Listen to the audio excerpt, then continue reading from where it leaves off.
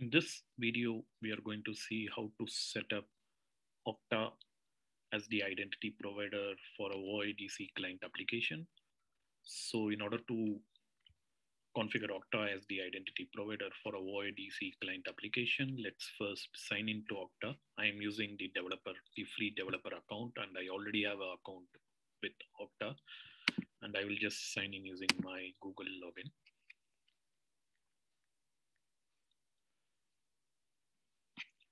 So once I sign into Okta dashboard, you can go to the applications and view the list of applications. These are some default applications which are already available in Okta. So uh, what we need to do is basically set up a client application which supports OIDC with Okta as the identity provider. In order to do that, we will use one of the applications that is easily available in the internet, which is the OpenID Connect Playground.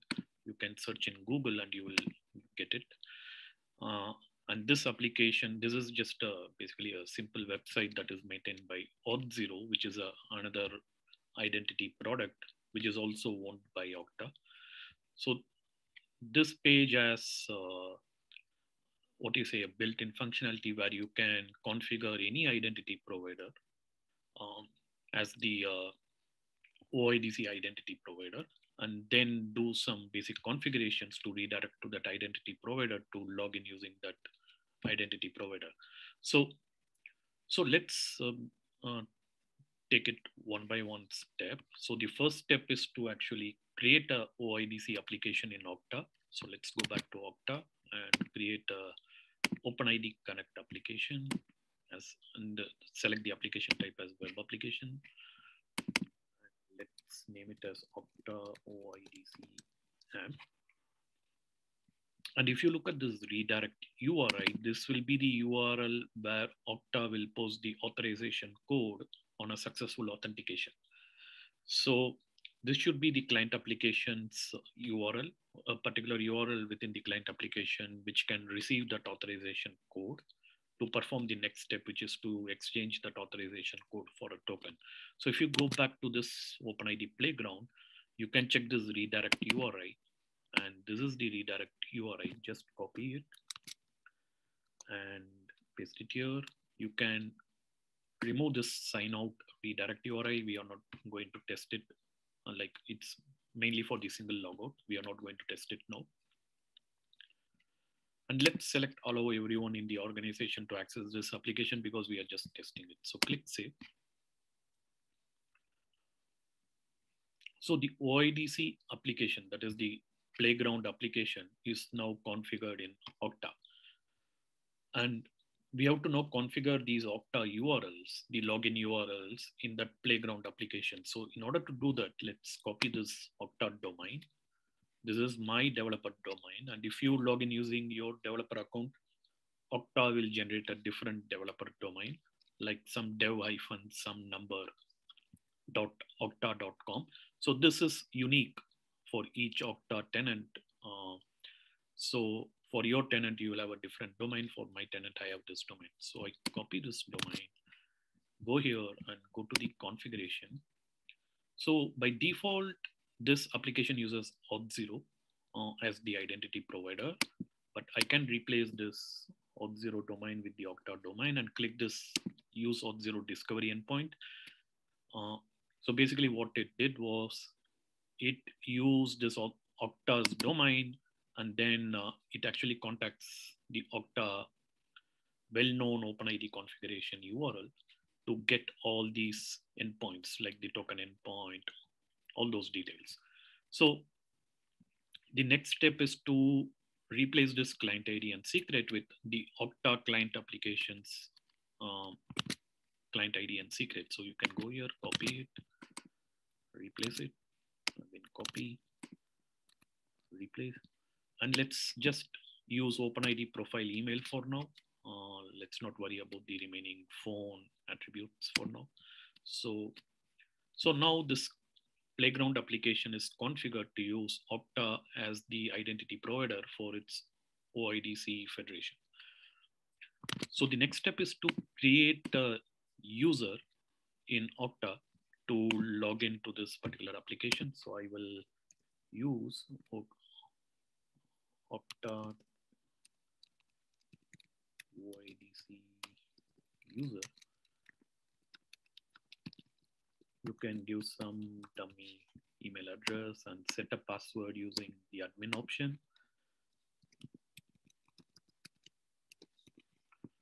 So this user is now created, and this user should get automatically assigned to this application which I created here.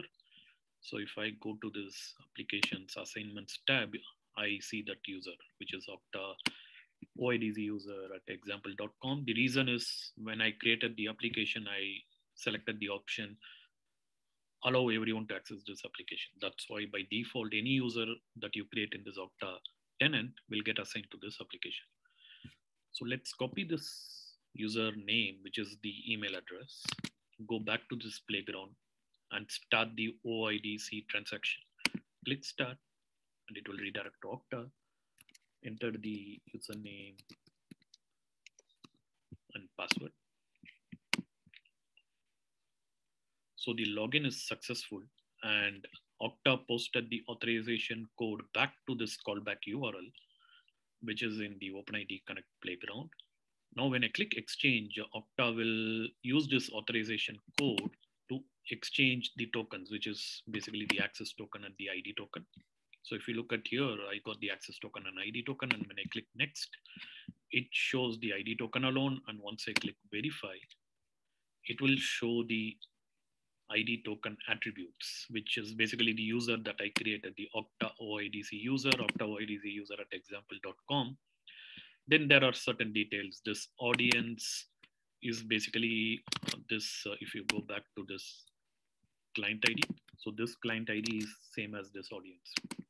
So which means this ID token is generated for the client ID, this particular client ID, which actually refers to this application, which is the Okta OIDC app.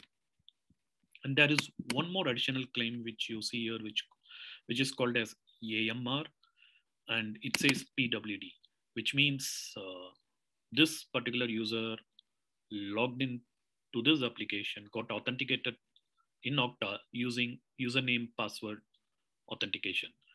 So let's see a different scenario where I enable MFA for this same application, and Okta will actually populate this particular claim with a different set of values. Let's see that particular scenario. So I will go back to Okta and sign on tab, and I will add a new rule which says Okta MFA. And when I go to this Okta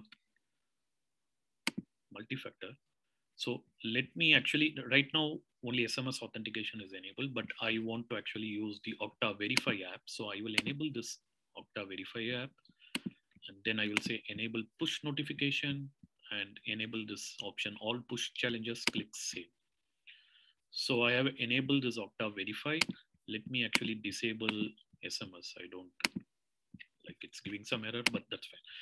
So I'm going to use this Okta Verify option.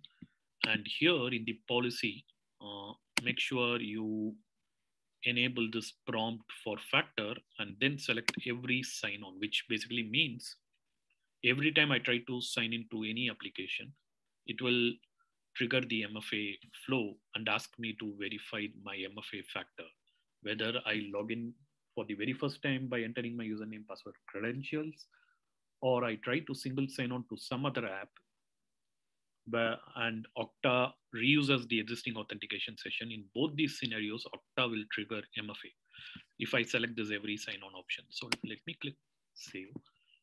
Let's go back to that Mozilla browser. And if you note this AMR claim for the first login flow, it shows PWD. Let me actually start this flow again.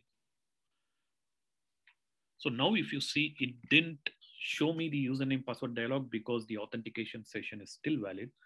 And since I enabled both Okta Verify and SMS authentication, it is showing both these options, but I'm going to use Okta Verify. And since I have not set up any of my MFA factors, it is showing the screen. So once I click this setup, it will ask whether my device is iPhone or Android. Mine is iPhone and I have already installed the app. So I'm just going to scan this QR code and that should actually kick off the MFA flow. So the scanning is successful and the Okta Verify is enabled. So let me click finish here. So again, the a new authorization code got generated for this transaction. I will exchange it for the tokens. Click next, then click verify. So here, if you see this AMR claim, remaining claims are exactly same, except maybe this timings, this IAT expiry time might be different. But if you look at this AMR claim, it shows PWD plus MFA plus SWK. SWK is something specific to Okta, but the main thing is PWD plus MFA, which basically means I log into this application using a username, password, credential.